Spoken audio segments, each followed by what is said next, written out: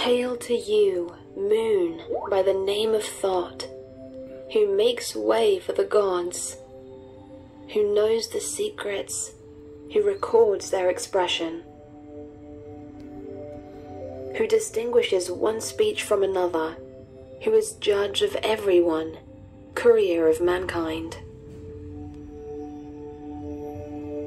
who makes safe the night boat, makes tranquil the day boat, with arms outstretched in the bow of the ship, at the feast of crossing the sky.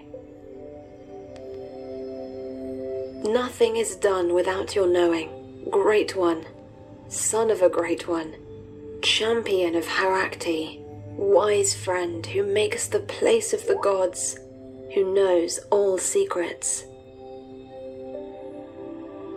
All works of word and wisdom are yours to wield. Thought, great of discourse, great of voice, may I speak and perceive with all clarity. Remove any resistance to see clearly. Show me the best way to go for my highest good. Heal all resistance and cleanse it of all my roots. Despite my confusion, my doubt and my insecurity, I affirm and declare that today, from my spirit, from my soul, from my mind, from my heart and from my body, I love myself, I respect myself, I honor myself, and I deeply and completely accept myself. Thus I can see clearly in relation to this situation, for which I forgive myself.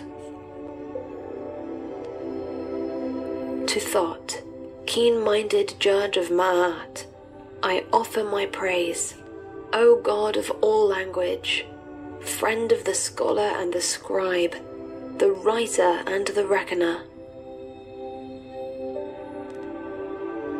God of the word in all its might, master of mathematics, I pray to you for insight and for understanding, for learning and for reason, for the gathering of knowledge and the judgment to use it wisely and well.